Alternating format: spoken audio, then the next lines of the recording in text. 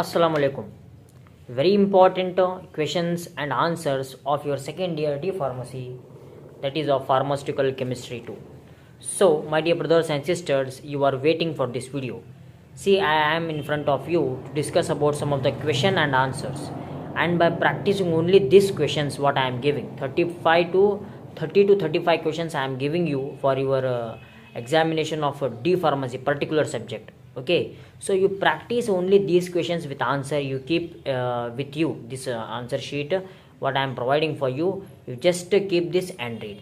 And one request to you all, this is the part 1, my dear brothers and sisters. In next class I will upload part 2. This part 1 contains 15 important questions and answers of your pharmaceutical chemistry, and these questions are with 4 marks and that 14 mark. Means totally I have framed a total 4 marks and also 14 marks here.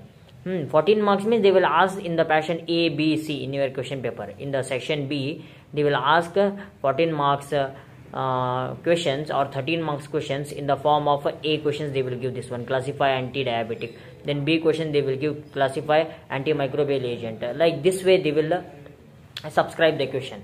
So by keeping that such things I am discussing here. So one more very important thing, just you can take a screenshot from these questions, but if you want a clear notes means you can WhatsApp me to my WhatsApp number 7353649264. That number inshallah I will add in the description.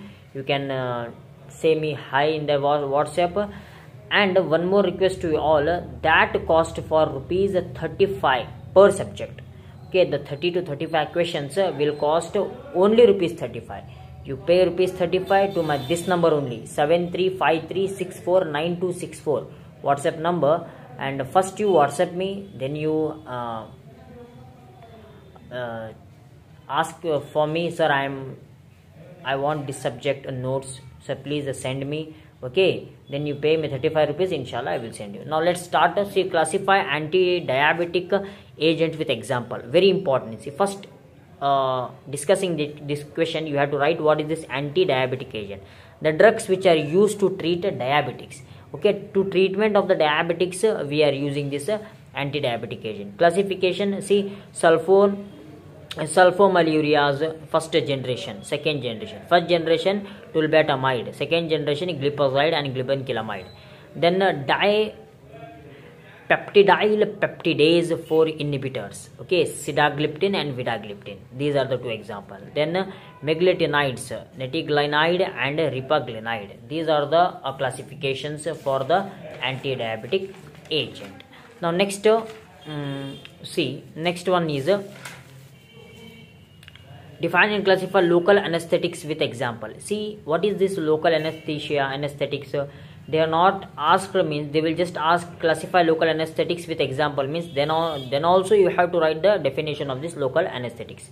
See, it is the medication that causes absence of a pain sensation, means this helps to relieve totally painless. Means if your body part is infected, means by giving this anesthetic agent, local anesthesia, that part of the body get painless. Now for an example, see, this is your hand. Just don't go for diagram. See, for your hand, one finger you have any injury to one finger. By injecting this local anesthetics, what happens? This finger, okay, this finger, what happens? It feels like a painless, no pain. Okay, many doctors while they are performing surgery, they are introducing. And one more very important thing here is the patient will be, he will not fed in conscious, means non-conscious. He will be in his normal mode only, but only his finger is in anesthetic condition. If his fingers, he thinks that he is not having his finger, okay, but his mind, his body, everything will be fine here, everything will be working. Just opposite to general anesthetics. I will tell you later that. See, in the context of a surgery, a local anesthetic creates an absence of pain in a specific location of the body without loss of consequences. Classification, esters, and then amides, then alcohols. In esters, benzoic acid esters, cocaine example, then para-ethoxybenzoic acid, intracaine, then amides, acetic acid, xylocaine. Today in hospitals we are using this xylocaine 2%, then propanoic acid, propitocaine, alcohols, ethyl alcohol, aromatic alcohols, benzyl alcohol. Okay, these are some local anesthetics. Now question number 3, let's see what's the question number 3 says. Classify tranquilizers with example. See, the drug which is designed for the treatment of anxiety, fear, tension, agitation and disturbance of the mind. These are the drugs which helps to overcome the problem of anxiety, agitation, fear, tension. Okay, this we are giving the tranquilizers. Major tranquilizers, minor tranquilizers, 2 types are there here. Classifications are there. In the major, phenothiazines, chlorpromazine and chlorpromazine and pochloroparazine. Very difficult pronunciations. Butyl propionones, okay, haloperidol and trifluoroperidol. You want these notes compulsory, so please buy this note. 35 rupees, it's not a heavy amount. Okay, why? Because I am telling means the accurate notes I have prepared for you. By referring only these notes, definitely will pass your examination. Okay, Rauwolfie alkaloid, risperidone. Minor tranquilizers, benzodiazepines, diazepam and lornazepam. Then carbamate, meprobamate. Then classify diuretics, means it is a substance that promotes diuresis. Urination, promotes the excess amount of expel of urine. Okay, the increased production of urine, this includes forced diuresis. All diuretics increase the excretion of water from the body through kidneys. Definitely every diuretics they will excrete the urine, okay, from the kidney. Now classification, see, thiazide diuretics, example here, chlorothiazide, hydrochlorothiazide. Loop diuretics, furosemide, etharacynic acid, okay, ithacrinic acid. Potassium sparing diuretics, spironolactone and amiloride. Then carbonic anhydrase inhibitors, acetazolamide and darzolamide. These are the diuretics. Now let's go towards the 5th question. Question number 5 here. See, question number 5, define and classify anti-amoebic drugs with example. The drug which particularly suppress the growth or destroys amoebas. This type of drugs is known as anti-amoebic drugs. Classification, drugs effective in intestinal amoebiasis. Those drugs which will directly act on the intestine, that is diloxanide and idoquinolone. And drugs effective only in tissues or hepatic amoebiosis, chloroquine and dihydroamidine. And drugs effective in both intestinal and hepatic amoebiasis, metronidazole, tinidazole, ornidazole. Then classify sulfonamides with example. These are the synthetic medicines that contain the sulfonamide chemical group, that we are using that we are calling it as sulfonamides. They may also called sulfa drugs. These are antibiotics that treat bacterial infection, that treat mainly infections. And here caused by the bacteria, means the infection which are caused by the bacteria. It is manufactured but not naturally occurring. Basically these are the synthetic ones, man prepared, not naturally. Classification, short acting like sulfadiazine and sulfadiamidine, sulfadimidine. Then intermediate acting sulfamethaxolone and long acting sulfadoxine. Topically used mefenidine, sulfadiazine, and then ulcerative colitis, sulfasalazine. These are the some of the classification of the sulfahydral drugs. Then define and classify antifungal drugs. See, the drugs which is used to treat and prevent the mycosis such as athlete's foot, ringworm, candidiasis and others. These drugs to treatment we are using as antifungal agents. These will selectively eliminate the fungal pathogens from the host with minimum toxicity to the host. See, for an example, a man is a host. That host get attacked by some of the fungals. Okay, and this antifungals, if we give for the patient means or any animal means, what happens? These antifungal act where? on the host. They will act on the host and eliminates the fungi from their body or from the animal body, and with less toxicity. And classification, here see classification of the anti fungal agents are triazoles, fluconazole, itraconazole, and voriconazole. Then imidazoles, meconazole, clotrimazole, ketoconazole. Then allyl amines, terbinafine and butanafine. These are the some classifications.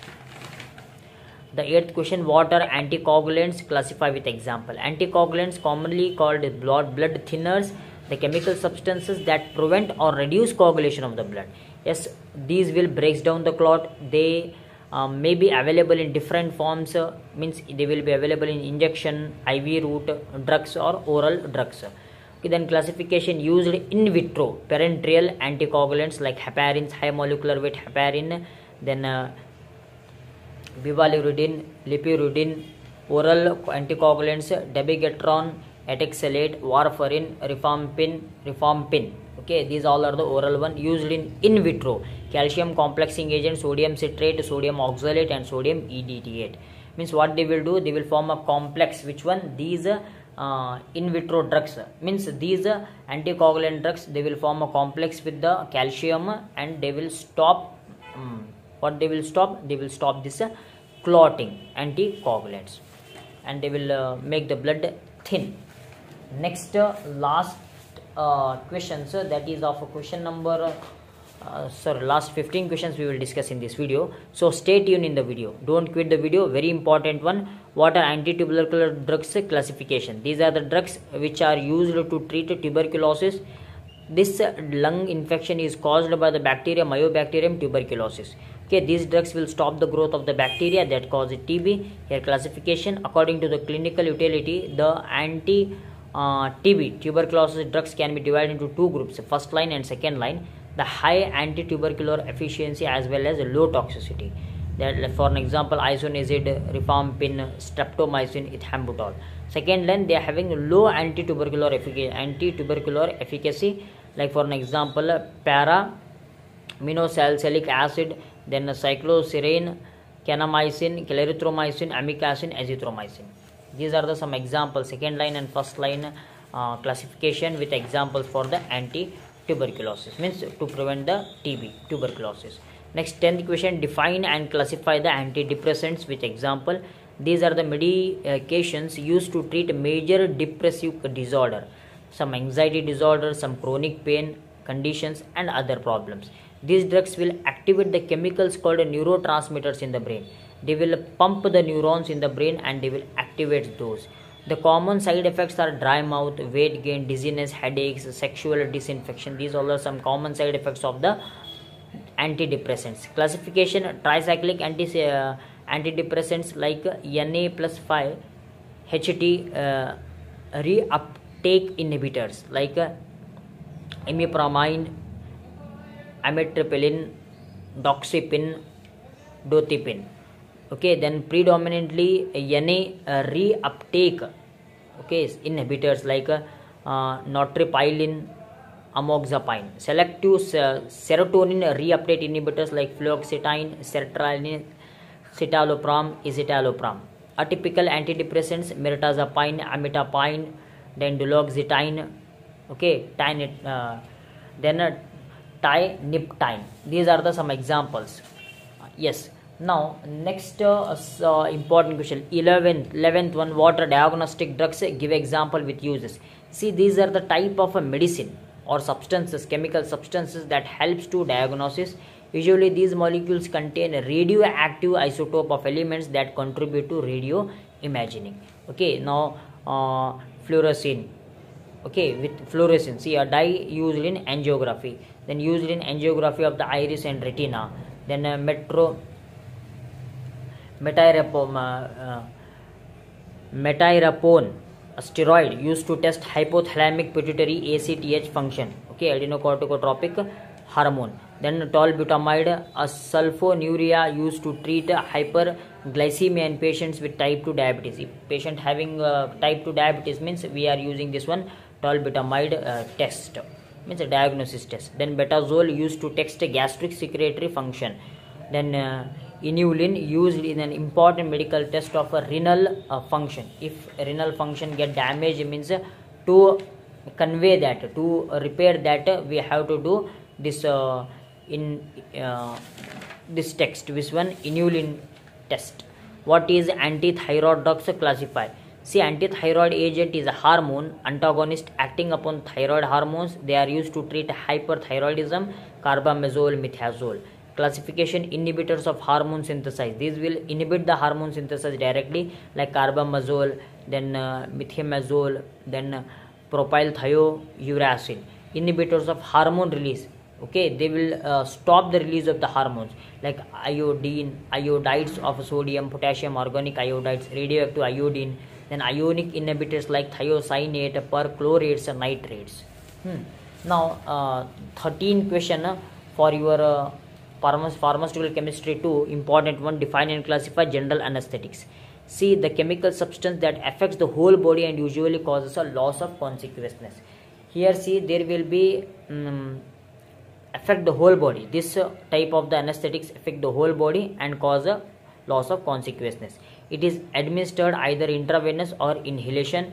They will block the neural signals. It is also known as temporarily loss of a feeling and complete loss of awareness that feels like a very deep sleep. Classification: inhalation like gas, nitric oxide, xenon, liquid ether, halothane. Intravenous, introducing agents like propofol, then thiopentone sodium, slow acting ketamine, diazepam, then lorazepam, midazolam, fentanyl. Okay, these are some example for the which one, general anesthetics. Next, classify antimicrobial, anti-malaria. See, these drugs type of anti-parasitic chemical agent that can be used to treat or prevent the malaria. The malaria mainly targets young children and pregnant women. Classification: antibiotics like tetracycline, doxycycline, clindamycin, then sesquiterpene, lactones like artesunate, artemether.